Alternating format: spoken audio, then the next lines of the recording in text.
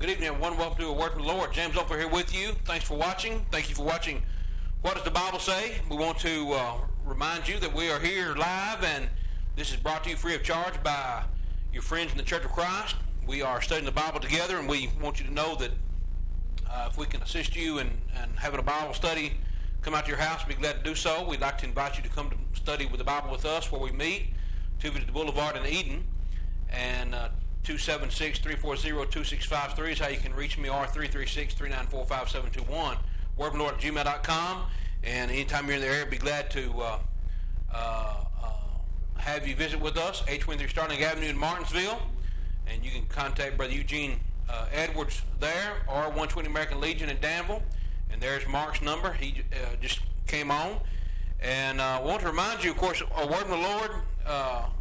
What does the Bible say? A Word from the Lord, and then Religious Review comes on Thursday nights at 10:30 after the news. And tonight, I think we're actually going to go from 10:30 to 12:30. If you missed any of these shows, they're going to be giving some information again at those times. So we certainly want you to stay tuned for that. And also, we want you to remember our fall tent meeting. I know Mark just put this up here, but this is a tent meeting that we're doing this fall, September the 19th through the 30th, so just not much more than a week away. I guess I'm losing track of time. This is the 8th, so we're looking 11 days away from the tent meeting next to the Eden Mall. It's a good location. You got good parking, good easy access. Even if it's raining, it's still dry. Brother John Shannon's will be doing the preaching. I invite you to come out and hear Brother Shannon. As you can see, he's got the sheets behind him. This is old-timey sheet sermons, and I want to invite you to come out and be with us there. No collections will ever be taken. We certainly invite you to come out and be with us. And we want to welcome those of you who are watching in Michigan. We know you'll be with us for a good while. We are broadcasting simultaneously up in Michigan from 8 to 10, and so if you're in Michigan watching, you can call the number on the screen for Michigan, or you can call and talk to us directly, and we'll be glad to hear from you. But during the tent meeting, we have extra time. Now, those of you in Michigan won't be seeing all of this, but of course our regular Thursday nights you will. But here's our lineup for our TV programs, TV schedules during the tent meeting, so be sure and watch that as well. And before we get into our lesson tonight, Mark had a caller on the line from the previous hour, and I'm going to take that call, and we're going to, well, he left. I'm sorry, caller. I was going to get to you. I didn't mean to leave you hanging, but we will put our phone numbers up, and we'll be taking some calls live momentarily. You know, tonight, friends, I want to put in mind something that I'm sure everybody's aware of. The 10th anniversary of 9/11 is upon us Sunday. And we're going to be discussing that. I'm going to take this call. It might be the man that you're on the Word from the Lord. You're on the Word from the Lord. Hello, sir. Phone lines up yet? Is this the previous caller? No. No, we haven't opened the phone lines yet. But if you have a question, we'll go ahead and entertain it. Well, I can wait a couple minutes. Okay. Well, you might hear something you want to ask a question about what we're talking about. Okay? So if you want to wait, I'll hang up and you can call back later. All right, thank you. All right, no problem. All right, so 9/11. Everybody's talking about 9/11, and it is definitely a great day. Great in the sense of it was very terrifying. Many people died. Over 3,000 souls died and lost their lives. And on this occasion, planes flying in the building by Muslim terrorists. And you know, it is a day that everyone is remembering. It's a big occasion every year, but especially the 10th anniversary is coming up, and it will actually fall on a Sunday this year. And so I'm sure a lot of preachers and different religious groups will be talking about the things that are pertaining to 9/11. But you know, one thing that always has struck me, especially recently, is the fact that most people are upset with Mayor Bloomberg. Now, Mayor Bloomberg is he's the mayor of New York City, and here's an article that appeared in the paper a few days ago concerning this 9/11 anniversary. Mayor Bloomberg has made the ruling that there will be no clergy presence at the upcoming ceremony observing the 10th anniversary of the September 11th, 2001 terrorist attacks at the World Trade Center. City Hall officials who were coordinating the ceremony confirmed the spiritual leaders will not participate this year, just as had been the case during past events during marking the anniversary, reported the Wall Street Journal. So a lot of people are upset that there's no clergy involved.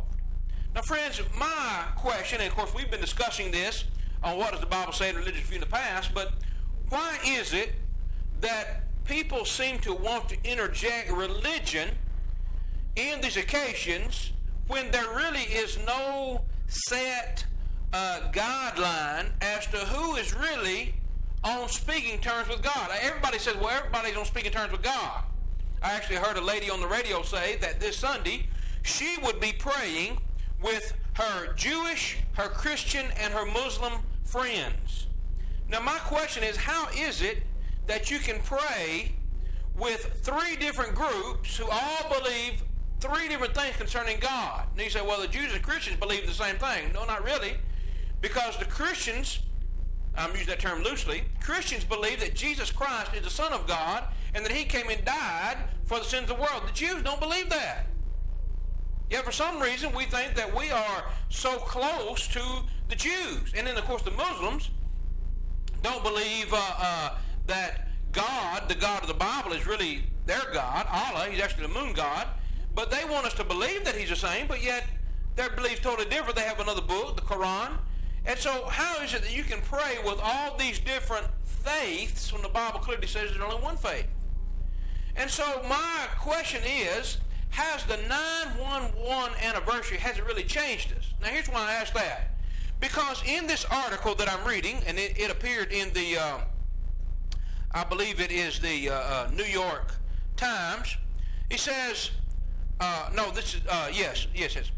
Evelyn, and I apologize for the font on this, I just could not get this any larger, but Evelyn Erskine, a spokeswoman for the mayor, told CNN that the ceremony was designed to coordinate with 911 families with a mixture of readings that are spiritual, historical, and personal in nature. She added that rather than have disagreements over which religious leaders participate, we would like to keep the focus of our commemoration ceremony on the family members of those who died. So they're saying we don't want it to be a spiritual or religious function, because then we have to figure out who's going to participate. Well, friends, that's exactly what we're saying when it comes to these city councils. Who are you going to let participate? Who's going to lead a prayer? Who is going to be the religious leader in these functions? Now, I understand that Sheikh Nordine wants to lead a prayer, but so are they going to let him? Are they going to let the Muslims, they're going to let the imams come in and lead the prayers and pray to Allah? Now, Mark, did they have a ruling on about who to pray to on the when they lead a prayer, or just whoever was supposed to say the prayer had to say the prayer? All right, so it really left up to whoever says it. They can pray to whoever they want to. Now, are they really going to lead you in prayer? Let's think about this. If the Christians in the so-called Christians in the crowd are there, and the Muslim prays, are they really leading you in prayer? And see, some people don't understand the whole concept of leading. Leading in prayer means that you are directing the thoughts of everybody in the room. Now, if the sheikh or some imam comes up and starts praying to Allah, are they really leading your thoughts or directing your thoughts in prayer? No, they're not. You see what we're saying?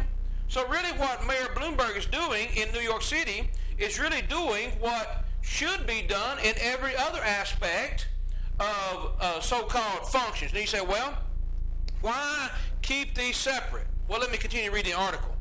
It says the absence of appropriate spiritual leadership, particularly in light of the manner in which the nation turned to faith in the days and weeks after the 9/11 attacks, has prompted criticism from a variety of leaders across the nation and a call for the mayor to reverse his policy. Now, wait a minute. My question is, did the nation really turn to faith in the days and weeks after the 9/11 attacks?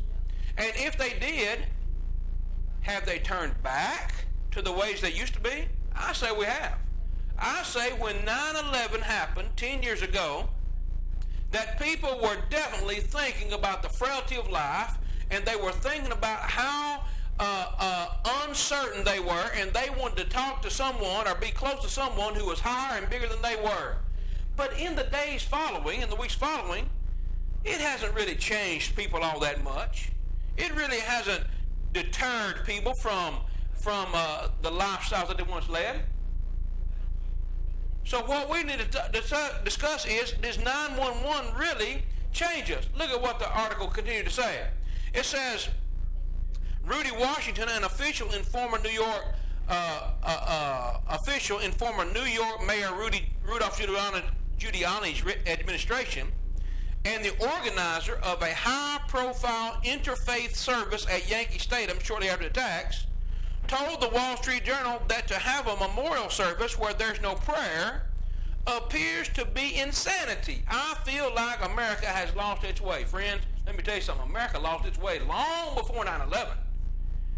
And the events that took place on 9/11 didn't really get America back on track. And I'm going to show you why.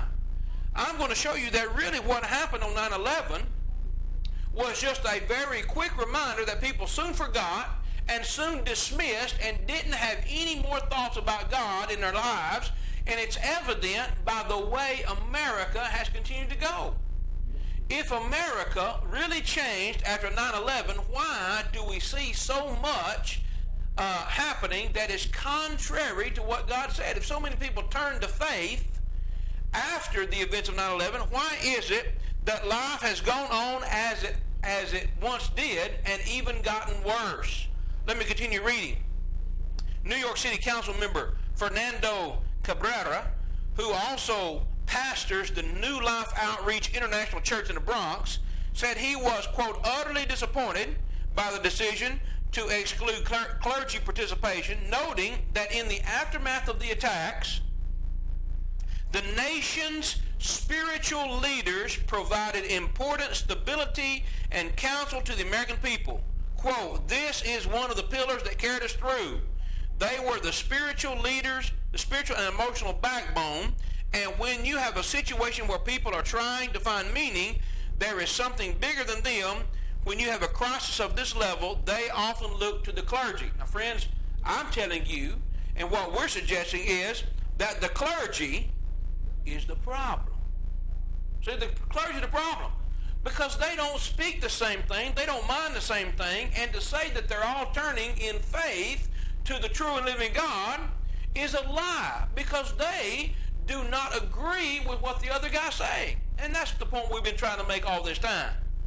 Who is going to lead the prayers in schools? Who's going to lead the prayers at the Board of Supervisors meeting? Who's going to lead the board? Who's going to lead the prayers? Who's going to be the spiritual leaders in all this? Is it just a select few? Is it just a certain individuals who think that they have the right to impose what they do? Now, I understand that from this Board of Supervisors meeting, that really it seems to be that the religion that's preferred in Pennsylvania County is the Baptist religion, particularly that of Westover Baptist. Am I missing something on that, Mark?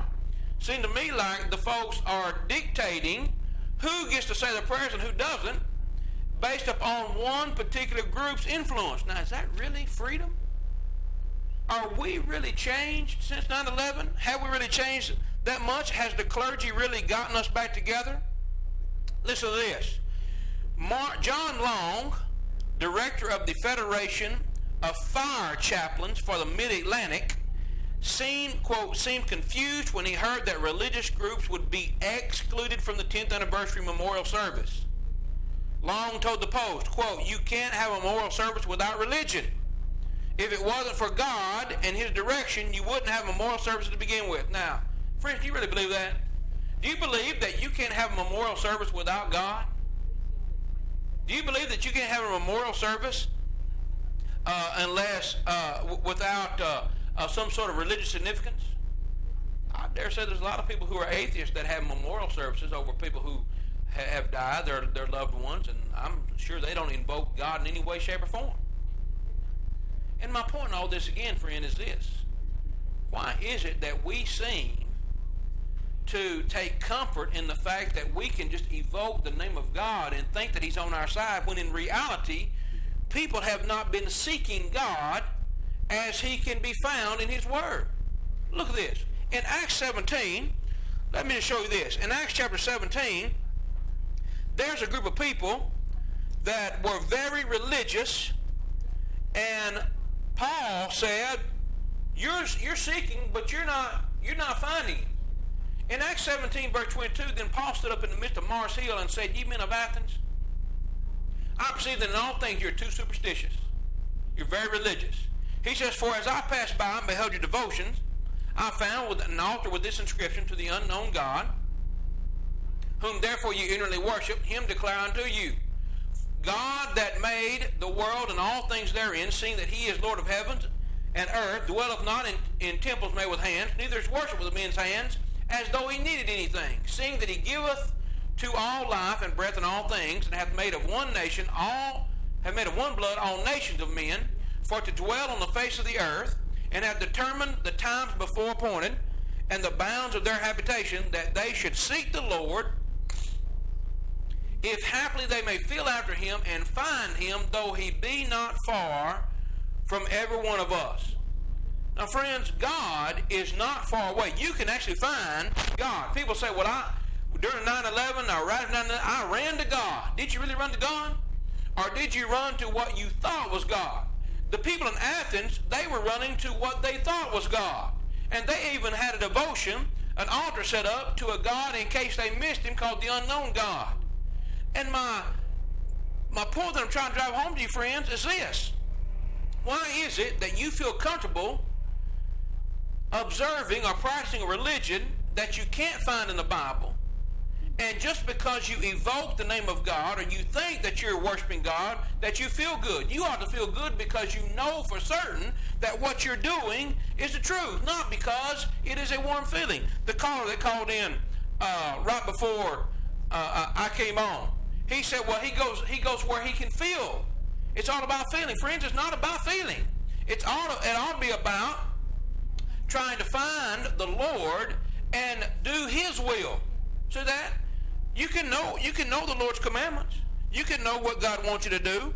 In 1 John, let's see, I think it's 1 John 1 John 2, verse 3.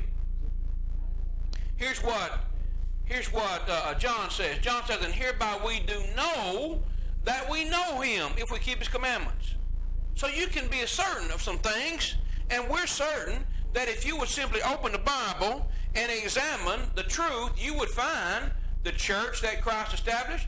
You would find the church that our Lord's Son bought with His own blood, and you could know for certain that God is on your side. And you wouldn't have to, in the days like 911, flee to something that only gives you false comfort. Look, let's continue on. He says, former presidential candidate Pat Robertson, founder of the Christian Broadcasting Network, expressed his displeasure at the exclusion. He says it goes to the finest traditions of our nations that we memorialize bravery, courage, and sacrifice with appeal to the author of life, Robertson said. He said, I'm frankly shocked that Mayor Bloomberg thinks he is doing the city of New York a favor by eliminating the spiritual element in an event commemorating tragedy, grief, and heroic sacrifice. Well, friends, is there really a spiritual element in this event? Should there be a spiritual element in this event? Anything spiritual in this event ought to be the fact that we just ought to say, the Muslims did it, and therefore we ought to flee or shun Islam. That's the product of it. See? But as far as the commemoration and remembering those who died, who's going to do the memorializing? Pat Robertson? Pat Robertson would exclude all of you who don't believe in the Holy Spirit. Now that's where Pat Robertson is. Pat Robertson's upset because people are excluded, but he would do the same thing. He would do the same thing. He says basically he and his network have put out that you're a second-class citizen if you don't speak in tongues. Now, friends, You see what we're saying? We're trying to show you that consistency in these matters is only going to come if we're all walking by the same rule and minding the same things. All right? Ken Kluklowski, director of the Center for Religious Liberty at the Family Research Center, suggested that Mayor Bloomberg has forgotten the response of Americans in the hours and days following the 9/11 attacks. He says the smoke was still rising against a clear sky over Manhattan, Pennsylvania, and Washington. People were flooding to churches across the country. Prayer groups spontaneously organized in neighborhoods, schools, and workplaces. But what were they doing? See that, friends? Just because people were praying, does that mean that God was hearing the prayers? Just because they were shocked and they were scared, does that mean that they were actually turning to God? Friends, there's a lot of people who turn to God in fear. And then when the days pass, they soon forgot it. It's like that old joke that you always hear. You know, the guy's on the airplane that's going to crash. Oh, Lord, if you'll just get me out of here, I'll do whatever you want me to. And then when he gets off the plane, he says, I'll make a better deal with you. If you ever get back on the airplane again, you can have twice of it. See that? People want to make deals. They want to gamble with their religion because at the time it's what they needed. Friends, this is more important than just simply going through an emotional phase because some tragedy in your life. We're talking about the gospel. So, did it really help the country? Did the country really change after 9/11?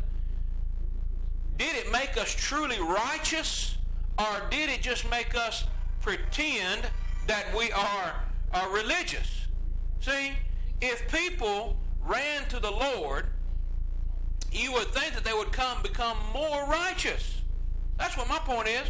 If they truly turned to the Lord in those days, you would think they'd be more righteous. But in reality, I say they just became more pretending to be religious. And they started evoking the name of God in more. The Congress standing out on the steps, singing God Bless America, and they're some of the most vile and repulsive and immoral people in the country, and yet they're going to sing God Bless America. And I can tell you what's happened, friends. I'm not a prophet nor the son of a prophet, but more than likely what's going to happen, in spite of what Mayor Bloomberg says, there's going to be some groups who are going to be there on Sunday at these memorial services, and they're going to break out in prayer, they're going to break out in song, and they're going to break out in some sort of religious worship, and to do it in spite of the ruling. And that's fine. That's their religious freedom. But you know what, friends? It doesn't make them any closer to God. Just because they're doing it, what we're concerned with is, if you're going to pray, let's make sure God hears our prayers. See? Well, that's what we're concerned about. We're concerned about individuals who are trying to seek God and actually being heard of Him. Look what Peter said. 1 Peter 3, in verse 12, he says, For the eyes of the Lord are over the righteous, and His ears are open unto their prayers. But the face of the Lord is against them that do evil. Friends, you can say your prayers all you want to.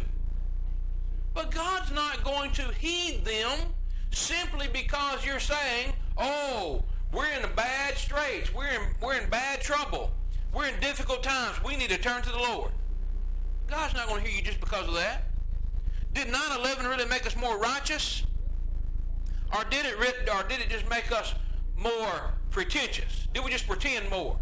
Look at this. In Proverbs 15 and verse 8, here's what the wise man said. He said, the sacrifice of the wicked is an abomination to the Lord, but the prayer of the upright is in His delight. Now, if you really think that the events at 9/11, 2001, changed this country and made this country more righteous and made this country more upright to the point that God is going to hear our prayers more, then I ask you to consider some things that are actually taking place. Proverbs 28 verse 9, He that turneth away his ear from hearing the law, even his prayer shall be an abomination. I'll suggest to you, friends, that the United States of America didn't turn to God in an upright way. They turned to God because they were needing something. And now, worse off than we were. The warning that was to people that, you know what, you're not in charge of your life. You better make sure you're getting your life right with God, and you need to find out what thus saith the Lord is. You need to find out what His will is. That wasn't how they turned. They just turned in a moment, and now they're worse. You know how I know? Because if 911 really changed America, why has morality decreased? Has morality really increased? Have we become a more moral and upright society as a result of 9/11? Is that really what we've become? Again, Proverbs 14:34, righteousness exalts a nation, but sin is a reproach to any people. Did people really start turning to God? Did people really turn to God? Are really becoming a more righteous nation? Well, you answer the question. You answer the question. Think about this.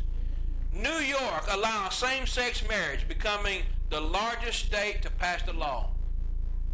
Do you know that I think there are 6 states now that have legalized same-sex marriages? You know when those 6 states passed those laws? In the last 10 years. Yeah, we've really become moral, haven't we? We've become more upright, haven't we? We've become more righteous, have we not? Because look what we've done. 9/11 turned us around to the point that we became a God-fearing country. We ran to God. We said, we need your help. We sang, God bless America. And we prayed, the model prayer, our Father which art in heaven, hallowed be thy name. We prayed, and we mourned and we wept, and boy, we're so righteous. Look at this. Now we've got 6 states that said it's okay for 2 women and 2 men to marry. Don't tell me we became more moral. Don't tell me we became more upright. Don't tell me God's going to hear our prayers on the 10th anniversary because we feel like we need to invoke His name. Friends, if you really want God to hear your prayers, why don't you make sure you turn to God? Why don't you make sure that you are on speaking terms with Him? See that? All right, I'm going to go ahead and take this phone call, and you're going to put the phone numbers up, Scotty. You're going to work with the Lord. You're on the air. Yes. Hello? You're on the work with the Lord. Yes, I just wanted to tell you fellas what a good job I thought you were doing. I appreciate it. Where are you calling from? I enjoyed very much the last hour that was on, and very much listening to you. And I came up many years ago in a situation where I was in a classroom, and I was under the instruction of a lady who was Baptist, who really indoctrinated us. I mean, and I was a pretty young kid. I was about 12, asked to be transferred to another class, because this lady every morning went through this ritual and readings and really indoctrinating folks in the Baptist thing. And I was just thinking about this thing at Chatham's the same way. I mean, it just really upset me, but I appreciate the work you do, and I just hope things continue to move forward. Thank you. All right. Thanks for your call. Thank you. All right. So, now, friends, did we really move closer to God? Isn't it evident that we really did not move closer to God? Here's an article from the Washington Times. Artist hit for refusal on beliefs. Listen to this article. Elaine Hegwin, I'm gonna butcher her name. I'm sorry. Elaine of Albuquerque, New Mexico, declined in September 2006 an email request from a lesbian couple to photograph their ceremony. One of the lesbians responded by lodging a human rights complaint with the New Mexico Human Rights Division, the state agency charged with enforcing state anti-discrimination laws and sending cases to the commission to be adjudicated. Vanessa Wilcock, this is one of the homosexuals, sought an injunction, now listen to this, to prohibit Elaine, Miss Huguenin, and her business, Elaine Photography, from declining any future request to photograph a same-sex ceremony. You hear that? Now, she refused to take pictures of a homosexual ceremony, wedding ceremony, and they sought to get an injunction against her so that if anybody ever requested that she take pictures again, she would have to do it. Yeah, we've become more moral, all right. Yeah, we just rolling in righteousness, aren't we? Knee deep in it. No, friends, we're not becoming more moral. 911 didn't make us more righteous. It didn't do what everybody would have you believe it did. It didn't make everybody run to God. They ain't going back to the same filthy lifestyles. See that? It hadn't changed at all. You want to work from the Lord? Hey, I didn't get a chance to call in when Mark was on. Yeah. Was you watching the thing yesterday with the prayer in Chatham? No, I've seen a little bit of it, video, but I wasn't watching it. I was just trying to find out who that guy was that spoke before Mark last night. Who was the guy that spoke before Mark? Mark saying he doesn't know. He doesn't. He's saying he doesn't know. We're probably Mark and I might get together. We might do a show on just covering that at some point in the near future. I haven't seen all the footage of it, so I'm really not sure who you're talking about. Mark saying there's a lot of politicians. Who was a? I'm sorry. He was I think he was a Baptist preacher from out in the Dry Fork area. Oh, he said it might have been Brian Edwards. I know Brian Edwards was there. But I'm not sure. I really don't know. Oh, well, okay. I really don't know. I'm sorry. Mm-hmm. All right, thanks for calling. All right, so can you imagine that, friends? Can you imagine a righteous nation actually even contemplating making someone take a picture of a marriage ceremony between two homosexuals and then saying you have to do it in the future, you have to do that again? Now here's what we're talking about. The agency agreed to hear Ms. Wilcox's complaint, the latest case brought before tribunals in the United States and Canada that free speech advocates say threaten expression across North America. Now, here's what we're getting down to, friends. If we become such a righteous nation, if we become such a holy and forthright nation, why is it that so much of this is happening? Where you cannot even speak against immorality, lest you get threatened to be sued, or you get threatened to be thrown into court, or you get threatened with even bodily harm.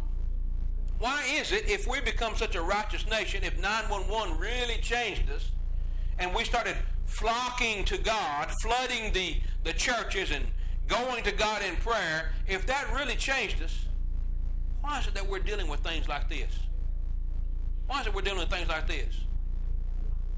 If people have really been changed, why is it that they're promoting such wickedness? Here's what Isaiah would say. Isaiah would say in Isaiah 5 in verse 20. He says, woe to them that call good evil, evil good, and good evil, that put darkness for light and light for darkness, put bitter for sweet, and sweet for bitter. That's where we are. 911 didn't change us. We've gone back to the same filthy, vile lifestyles, even more so than what we were. That's the United States today. Yeah, it's really changed us. If it really changed us, why is it that we don't see any changes? If these are warnings, and I find it very interesting that people say, well, look at all the warnings that we're going through since 9/11. We got earthquakes, we got fires, we got tornadoes and floods and famines and droughts and everything going on. This should be a warning. Well, if it's really a warning, why isn't America changing? If you really believe it's a warning, don't you act on it? Look, if the sirens go off here in town, we start looking for a tornado. We take cover. If the TV flash across says there's a tornado warning, tornado's been spotted, we say we take it serious. We're going to take cover. If these are all warnings, if 9/11 shook us up so much and caused us to turn to God, then why is it that we're not any better when it comes to morality? Why is it that we haven't changed one bit? Yet more and more what we have is we have people that are becoming more and more corrupt, more and more immoral. Look at the way people dress. Look at the way people talk. Look at all the corruption that's going on in politics. Oh, yeah. Yeah, we really got better, didn't we? If we're really looking for the truth, or if we're really turning to God, wouldn't we love justice a little more? Wouldn't we love justice a little more? Look at this. In Micah 6 and verse 8, I believe, he says, He hath showed thee, O man, what is good, and what doth the Lord require of thee, but to do justly, to love mercy, and to walk humbly with thy God. God loves justice, and he loves individuals who love the truth. Proverbs 21 verse 3 says, to do justice and judgment is more acceptable to the Lord than sacrifice. Now, friends, if 9/11 really changes, if we're a lot better off than 9/11, wouldn't it be the case that we would love justice even more? That we would like proper judgment? Notice, in John chapter 7, John 7 and verse 24, judge not according to appearance, but judge righteous judgment. Now, wouldn't we love a righteous judgment? Aren't we more concerned about what is right if we're really turning to God? But you know what? We're really not concerned about that. We're really not concerned about that. We're not concerned about judgment or justice at all. Look at this. Now, I know I'm pretty sure Marcus played this. Here's some audio and video from the board meeting the other night, last night.